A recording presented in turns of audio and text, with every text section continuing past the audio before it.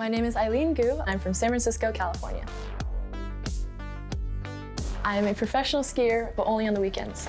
I do it full-heartedly and wholeheartedly and happily, and the same goes for school, I guess. A lot of schoolwork on the plane. Let's just say that. I was 8 years old. My mom was faced with a decision to put me either in race team or in free skiing. She thought that anything would be better than racing because racing was too dangerous. So she thought whatever this free skiing thing was, that's where we'll go.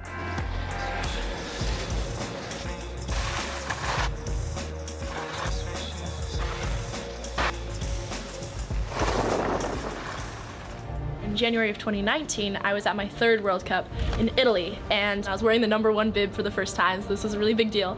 And I had fallen both of my first 2 runs, but I was able to take a really deep breath and really think about why I was doing the sport and what I loved about it, and turning point of being able to kind of manage my own stress. And yeah, I ended up landing my run, and that was actually my first World Cup win, so big lesson right there. 一叶障目不见泰山 like roughly translates to have a greater perspective of things that are greater than myself. It was really about inspiring younger girls who maybe didn't know what the sport is or didn't know what extreme sports in general were.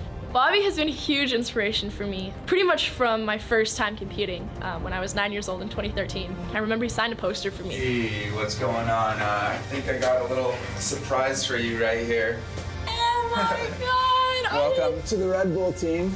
When I was 9, you signed a poster and you said, Eileen Gu, you're gonna crush it, and you signed it. Honestly, it's a dream come true. It's so exciting to be able to represent Red Bull in 2022 in China, as I'm competing for China actually, so on home soil, and being able to do that with a brand that I really respect supporting me will be really exciting.